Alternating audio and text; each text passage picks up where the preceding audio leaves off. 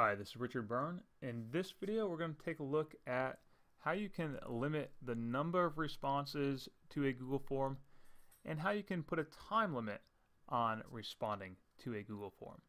So first, let's look at putting a time limit on the form itself. To do that, we're going to use an add-on called Form Limiter. Now, your add-ons menu is this jigsaw puzzle up here.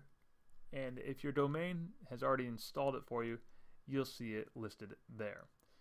If you don't see it listed, you can go here under this More menu, select Add-ons, and then do a search for Form Limiter and install it manually by clicking the plus button and installing it. So let's use Form Limiter. First, we're going to set a limit, and our limit is going to be a date and time. And so we'll say on Friday at a specific time, let's say 9 a.m.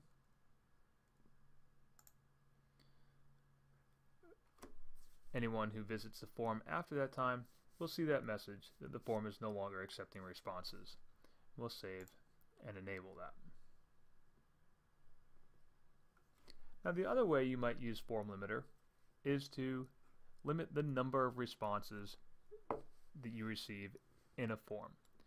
For example, if you have a form for field trip chaperone sign up, perhaps you only need 6 volunteers. You can use Form Limiter here to set your limit, and rather than using date and time, say maximum number of responses. So when the number of responses is greater than 6, in this case, the form will no longer receive any responses. So that's how you can limit the number of responses to a form and also install a time limit on a Google form. For more tips and tricks like this, please check out freetech4teachers.com.